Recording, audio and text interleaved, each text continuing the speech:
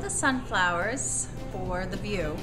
All the local people love to come to the sunflower field so they can do their Christmas photos, they can do just pictures of the family. I know a few people we've been doing it for 6 years, so some people have their kids when they were really little, and as they grow up they have the picture of the sunflower field with their kids. So people really enjoy it, and we sell a fraction of what's over there for cut flower here, and then we just let the birds have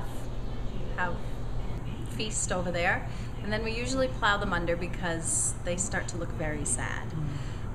And there are lots of bees over there, so it's great for them. We have 8 hives on the farm, so they enjoy them, and there have been hummingbirds over there and little yellow finches, lots of other birds, and butterflies. The butterflies love them, so it's a great for animals, great for people, great for us, and you know, we hope people stop at our farm stand after they visit our field. So it's something that you can do that's free and doesn't cost you money to take your kids there and have, let them have some fun.